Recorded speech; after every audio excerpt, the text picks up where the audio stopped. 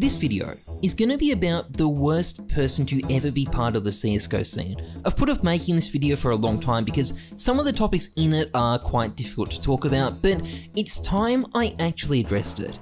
This is a story of the most prolific scammer in the history of the scene and how he ripped off this community time and time again, and the cataclysmic mess that unfolded in 2018 when he was finally brought down. I call this man Dracula, and while you may have heard of his involvement in CSGO Wild on my channel in the past, CSGO Wild was the tip of the iceberg, and the full extent of his crimes is much, much worse. And in this video, I'm going to be telling the full story, from its shady beginning to its calamitous end.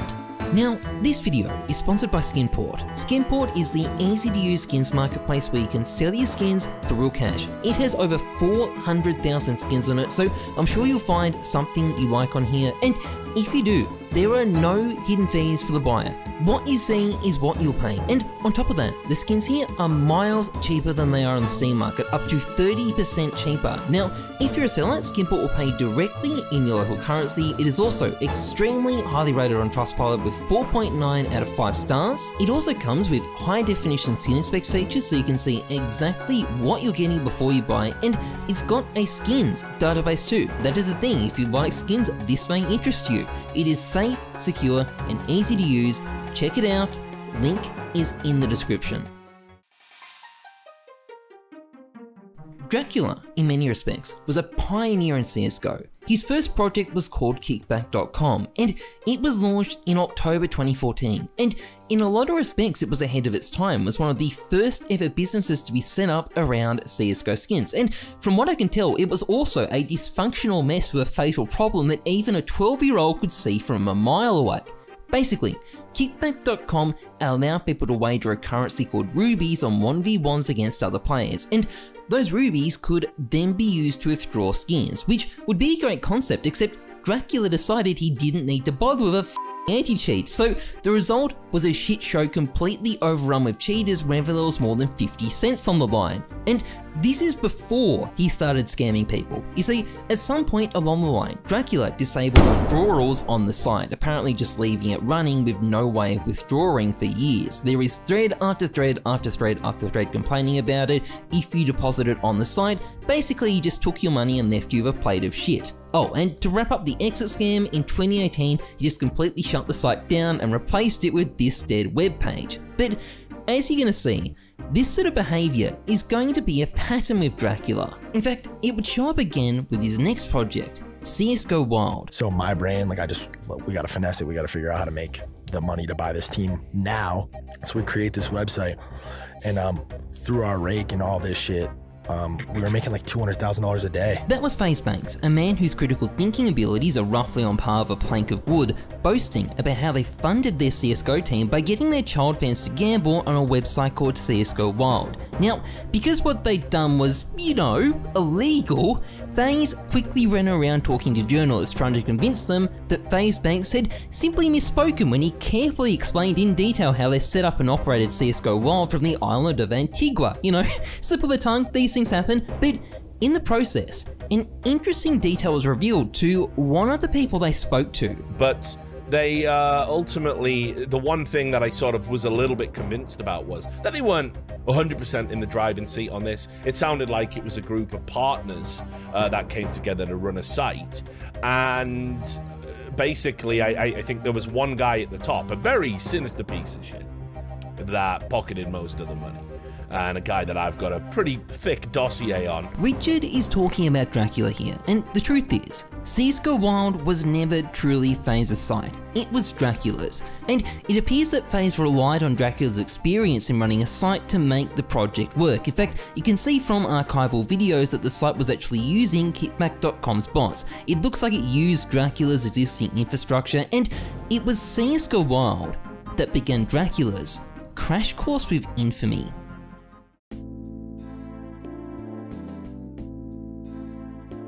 Now, FaZe's affiliation with CSGO Wild finished around the end of 2015 when they purchased the CSGO team they desperately wanted, and despite the fact that that purchase was based on 12-year-olds losing their skins on a gambling site, the team has become a fantastic part of the esports scene. And if you're a regular on my channel, you probably know how the rest of the CSGO Wild story played out. Dracula took full control of the website, he brought in other influencers to advertise it, he probably rigged things and did all sorts of dirty shit behind the scenes, and then 7 months later, when Valve sent a cease and desist to all the gambling sites, Dracula suddenly shut the site down and exit scanned all its users, mocking them with a Pepe meme in its place. What a nice guy. Now, it was probably around the same time withdrawals were disabled on Kickback.com, although we don't really know for sure, but either way, the timeline here is pretty well known. But what's not so well known is that while all this was happening, Dracula had been striking up a business relationship with a man called Monarch, the owner of a rival site called CSGO Empire. Now, Monarch is an interesting character. Like all gambling site owners, he's given up his personal integrity for profits. Touching gambling is like eating the apple in the Garden of Eden. Once you've done it, you are tainted forever and there is no going back. But he does also have a knack for exposing some of the dodgiest gambling sites in the scene. And while this is somewhat self-serving behavior given these sites are his rivals, they are still legitimately terrible websites. And he's one of the few people with the technical skills and the platform to do it. Or he did until Twitter banned him anyway. But back in 2016, Monarch was just a teenager launching an ambitious gambling site, a relatively small fish in a big pond. And as he slowly built up his business, he appears to have struck a kind of non-belligerence pact with Dracula, a pact not to step on each other's toes. Now, this pact, if you're wondering, definitely did not hold, but what it did ensure is that the conflict between these two men over the next 2 years would be particularly nasty and bitter. Now, by August 2016, it looked like Dracula had disappeared from the scene. CSGO Wild was shut down, Kickback.com was just this zombie website stealing the skins of any kids who were dumb enough to deposit on it, but otherwise, it seemed like this blood-sucking monster had gone back to his cave. But something festered at the heart of CSGO, something the community had failed to see, but Dracula had seen it. I'm sorry, that's such a cringy reference, but the point is, Dracula was not gone. In fact, he was busy launching his new skin site. It was called Skinhub, and it would make his name go down in infamy. Now, Skinhub was part of a new wave of dodgy skin sites that started showing up in 2016, known as case unboxing sites, and it quickly became one of the biggest in existence, advertised by a ton of creators. Shroud promoted it, Fitz promoted it, Spagasol's promoted it, iNotorious promoted it, oh, and it was also a dirty rigged shithole that stole its users' money. But hey, look, a lot of people took money from dodgy sites back in the day, and you know, as an influencer, it can be hard to tell whether a site is legit or not. And when you're being offered a six-figure sum of money to advertise it, which a lot of these people were, well, you know what? Maybe you'll just take the nice Russian man's word that he's not doing anything f***ed up. But that brings me to another interesting fact about Skinhub. They weren't totally honest about its ownership.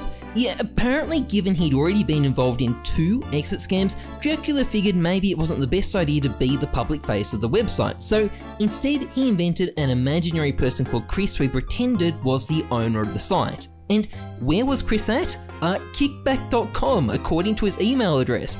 Clearly not trying to fool business partners, I guess that's where the money came into it. But anyway, the point is, the conman was back at it with another dodgy site, barely hiding its true ownership from the public and successfully getting a heap of big names to go and do his dirty work. And for almost 2 years, it worked. Like there were 0 problems. And in truth, a big part of the reason for that is that there wasn't really any hard evidence against the site. I mean, if you accused it of being rigged, as Maximilian Musk would say, you're right, but there's no evidence. But that was all going to change in December 2017, when suddenly there was a lot of evidence, and it was all Dracula's fault. You see, it was around that time that Dracula, fat on the easy profits he'd been making over the past 2 years, got spectacularly greedy and decided to relaunch CSGO Wild as one of the most disgustingly rigged websites in the history of the planet. Basically, there was an army of bot accounts on it which used their advanced knowledge of the provably fair system to beat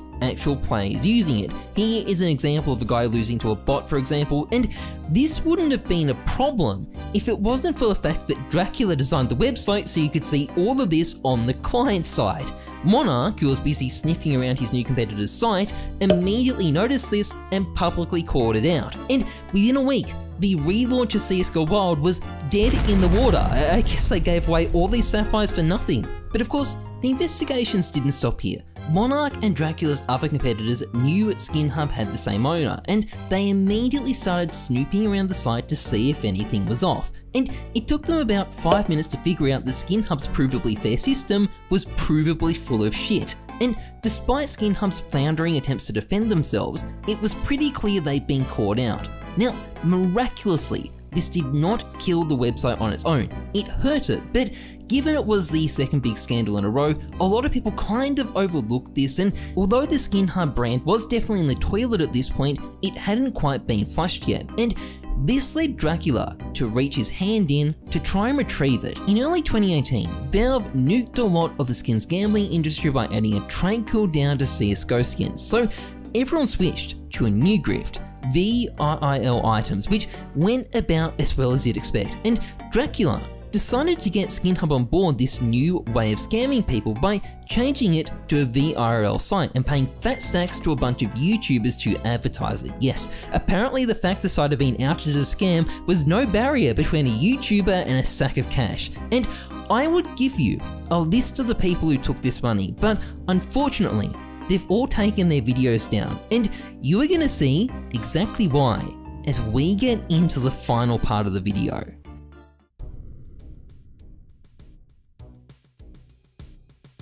By October 2018, Skinhub was humming along beautifully, and by humming along beautifully I mean it was making fat stacks from the miners who were using it. Quite an achievement for a site that had been exposed as a fraud, but with so much dirt on the record, it was only a matter of time before someone decided it needed to be exposed, and that someone was a YouTuber known as Bean. Bean had been a gambling YouTuber back in the day, but at this point he was moving on, and decided on the way he was going to take a shot at Skinhub, which I don't think needs any further justification. The site deserves to be exposed and he deserves credit for doing it. So he released a 7-minute video running through Dracula's many scams, expressing dismay at the fact that Skinhub was still operating, and also highlighting that the prices on Skinhub were an absolute rort. Another thing I haven't mentioned is that all the items on Skinhub are so ridiculously overpriced, it's actually retarded. Take a look at these Yeezy 350 cream whites. They're $450 on Skinhub. If I head over to GOAT, which is a site where you can buy sneakers on, they're $270. Skinhub is literally overcharging by 73% for these shoes. Now, the original video got 650,000 views in its first week, and it caused utter pandemonium. And what happened next is a bit complicated and bits of the record are now missing, so I'll start by saying this. Bean's video went down after it was copyright claimed by 2 different networks, meaning at least 2 different YouTubers, presumably both people who shown advertising Skinhub in the video, tried to shut it down.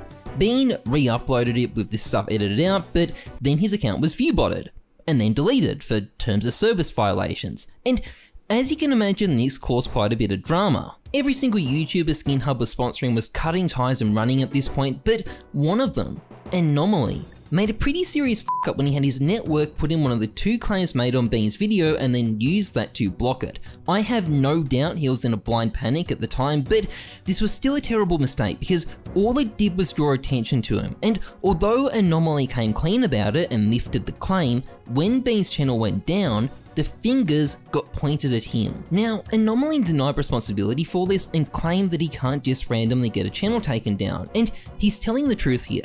YouTubers do not have the ability to just delete smaller channels because they don't like them, and don't take that from me, take it from Moist Critical. I can say with a high level of certainty that there is not a single YouTube creator, not T-Series, not PewDiePie, that can go to YouTube and tell them how to enforce rules on their platform.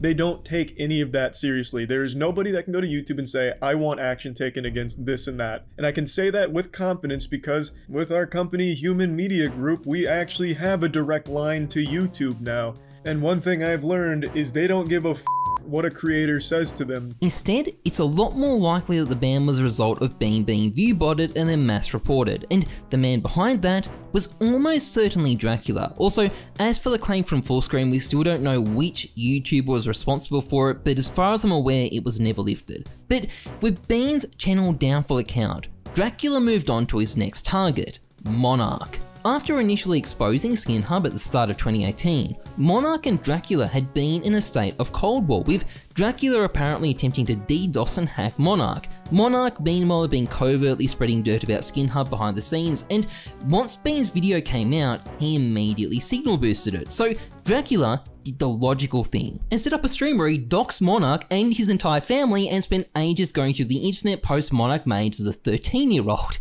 Now, this might give you the impression that Dracula was winning, but in reality, this was more like a wounded animal thrashing around on the ground. Skinhub had survived one scandal, but this second one had killed it. His advertisers had ditched. Other people were making videos. Jake Lucky was making videos. Sparkles was making a video. The public knew it was a scam. Interestingly, Sparkles claimed Anomaly was kept in the dark about Skinhub, by the way. But sometimes when people offer you a lot of money and you have absolutely no idea that it may potentially not be legit and you're kept in the dark about certain, I know he has been kept in the dark about certain issues, etc., then you can't, it's not really that much that he can do. Thought I'd mention that, and despite Monarch implying that a hitman might be after him, the truth is, his campaign to take down Skinhub had ended in success.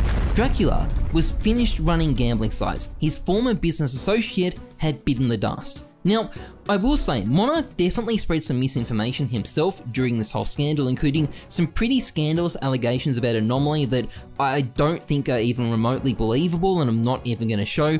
I do feel pretty sorry for Bean though. He stood up for what was right, and he paid a pretty terrible price. I know on a personal level he had a terrible 2018 even without this drama, and having his channel taken down must have been awful. This man took a hit for the community. Skinhub still hung around as a zombie website for about a year, devouring the money of anybody dumb enough to use it, but its days of stealing millions from the public were over, and with it, one of CSGO's darkest sagas was at an end.